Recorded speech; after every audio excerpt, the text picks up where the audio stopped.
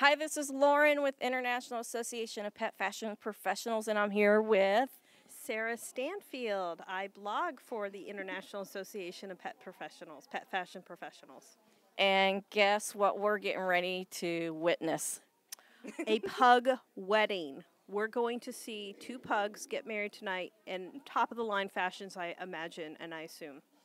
So, Sarah, do you think there are any two people that are more plum pug crazy than you and me? Absolutely not. Absolutely not. I could see some contenders around here, but probably not as much as we are. No. Yeah, because this is also kind of a major holiday for couples, and you and I both are married, and guess where we are? We're here at the pug wedding. All right, so get on the blog and look for Sarah's coverage, and also keep checking out our YouTube channel for our video coverage, because we are here and we are going to be broadcasting this on YouTube, and we cannot wait to show everybody the Pugs for Pinky wedding. Yes, and it's an event for charity, so it's even better. Absolutely. Yeah.